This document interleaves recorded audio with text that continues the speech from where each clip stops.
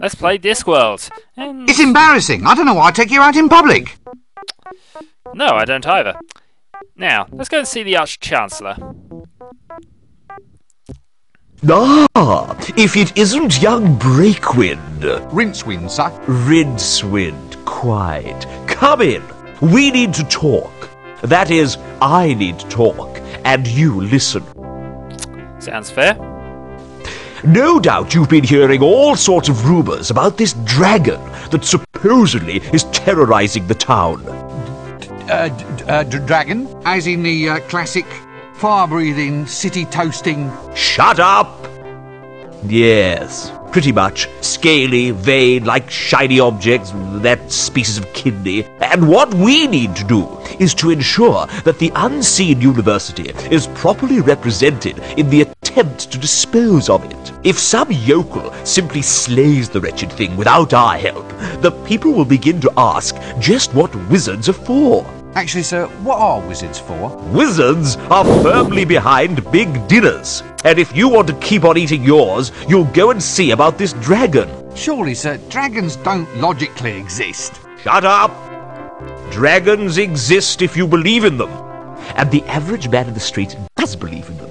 Or at least believes in them enough to give us big rewards if they think we've gotten rid of the thing. Do you follow me? Not really. Shut up! Not interested in excuses. Too much sloppy thinking around here. Run down to the library and fetch me a copy of Featherwinkle's concise compendium of dragons' lairs. Once we've read that, we'll know how to track the scaly blighter down. Okay. You're still here, standing around like something unhygienic. Do it now! I thought Rick Cully came later in the books, but the unhygienic comment kind of implies it's him. Oh well, not a problem. I should have right-clicked him, actually. It might have told me. Okay, into the library. Now, there's a few interesting things in the library. Sex Magic. The Book of the 32 Unspeakable Acts, with a compendium containing several speakable ones, and 6 more that everyone involved would rather forget about. No wonder it's on ice.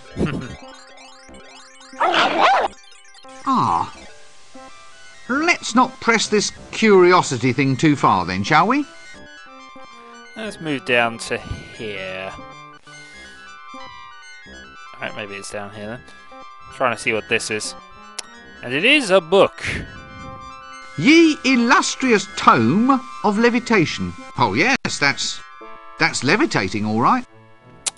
And let's go and right-click the librarian. Oh, and his desk, I guess. Actually, on close examination, this would seem to be some sort of subtropical arboreal ape. A magical accident in the library turned the librarian into an orangutan. He has since resisted all efforts to turn him back, much preferring the handy long arms, the prehensile toes, and the right to scratch himself in public. And who wouldn't? Yes, he is the librarian, and we're going to Must be come in seeing a fair handy, amount of him. stacked with all the latest monkey accessories. That will happen a lot. Did you get the number of that donkey cot? It will really happen a lot. He's an orangutan, not a monkey. Hello? Ooh, Egat. You're not in charge here, are you? Oh, I see. Well, that explains the filing system. Look, I don't know if you're quite the person that I want to see. Ooh, yeah, well, it's hard to explain, really. Yeah, ook, eek, ook. Yee.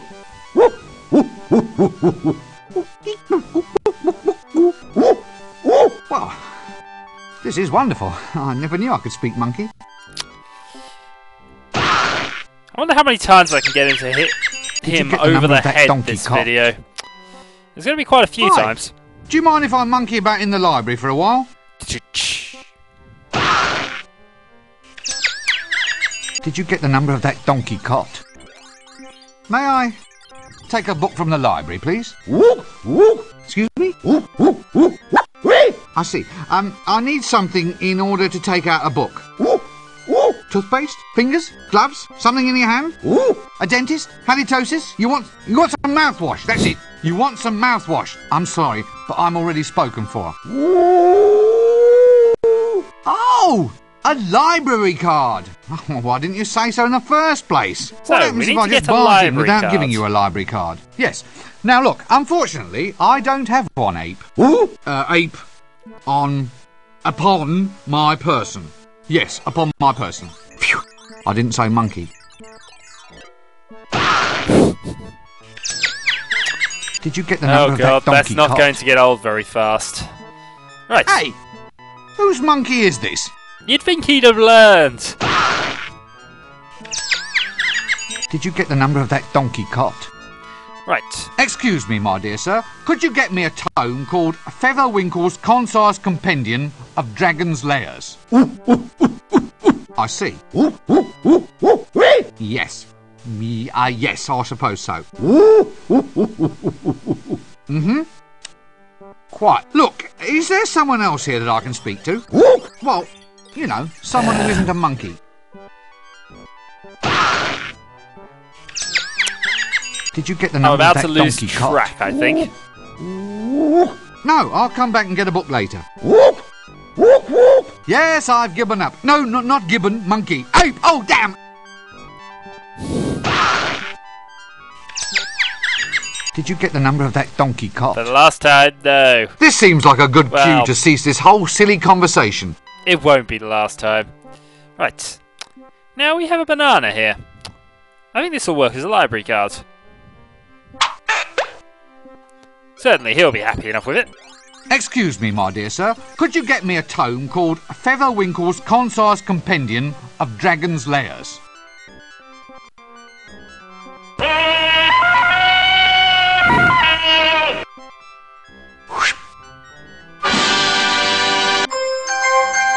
And thus, we have the book. Right, let's get back to the Arch-Chancellor.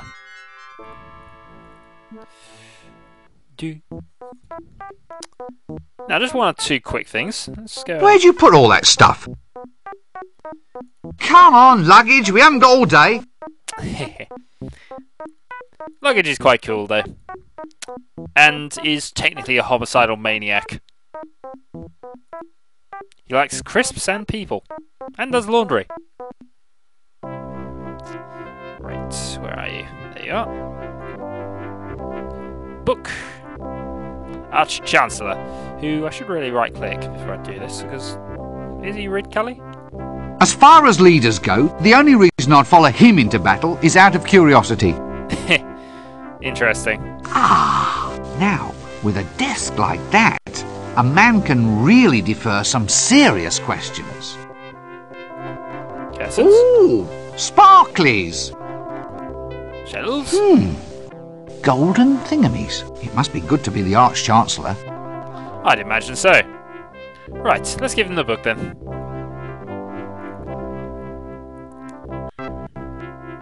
Excellent.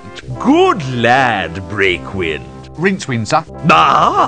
We now have the formula to construct Reclamento's never-failing Dragon's Lair revealer.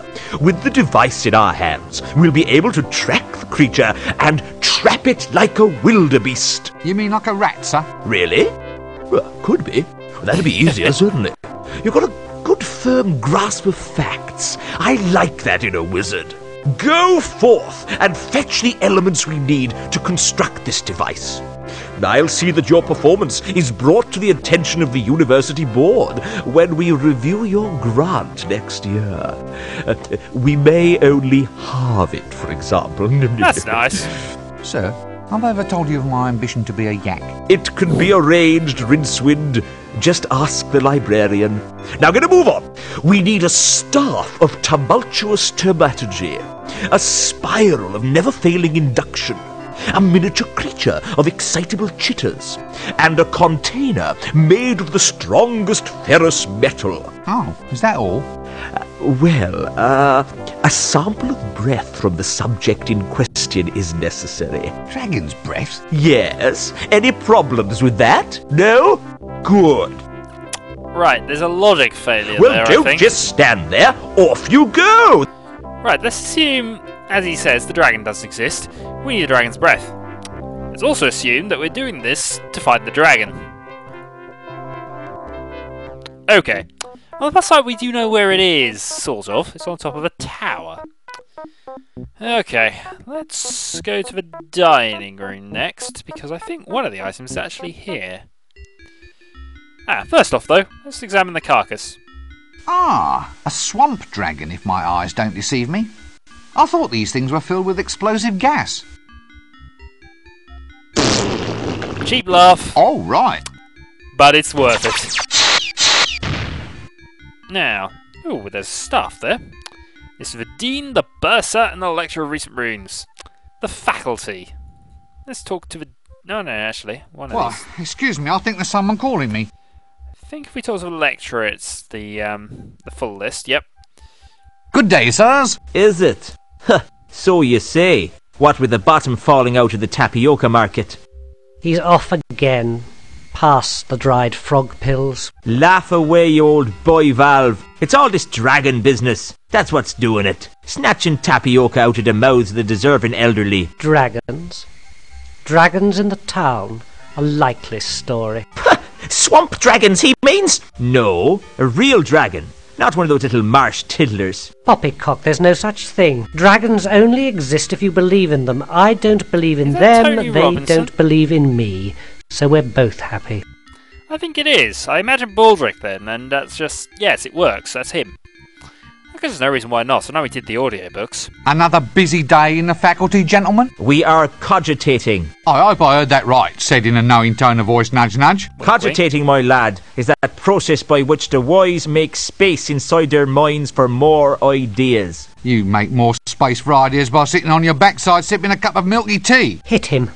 Hit him. My boy, ideas are normally sold by volume, not by weight. It's best to let them settle so you can find more room in the top. We have wisdom and you do not. For instance, this is the action of a Oh dear. clever man. Oh, thought it crashed. And yes, this is very much the action of a clever man. Or rather, a stupid man.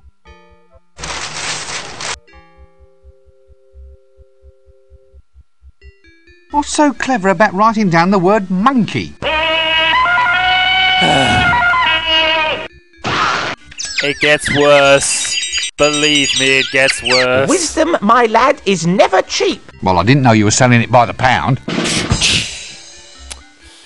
Yep, well done. Excuse me, where might I go to find the patrician? Well, don't be an idiot, boy. Just look for the palace. Is he approachable? Can you actually speak to him? Oh, yes.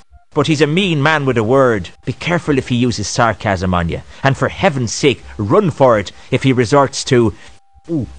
irony. Does this place always have to be this way? What way? Well, this way. It's chaos. It's undisciplined.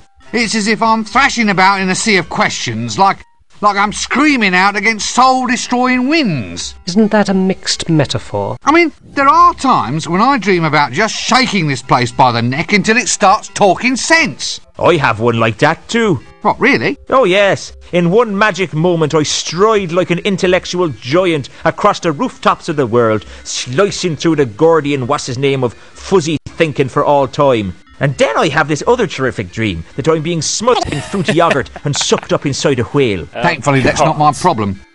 So far, anyway. We can but hope. Right, let's talk about the luggage. Look, does anyone know why this luggage keeps following me? That's sapient pearwood, that luggage is. There's no getting rid of it. It'll follow you everywhere. Sapient pearwood? They once used it to make containers for grave goods. I suppose someone hoped that you really could take it with you. The chest is in fact the luggage. The luggage is made of sapient pearwood, and once it attaches itself to somebody, it will follow that person everywhere. Just like a little puppy. It is like a runaway suitcase, albeit one with lots of little pink legs. In this game, the luggage is a convenient storage device. Not to mention a convenient homicidal maniac. Should one I said be that required. earlier. And it really is. As I said, it likes crisps and people. Oh. Apparently gone out of the conversation. Alright. I wonder how many times this is going to cause me to lose. Why is the librarian a monkey? Be hit over the head. Well, that's one. Learn, damn you, learn!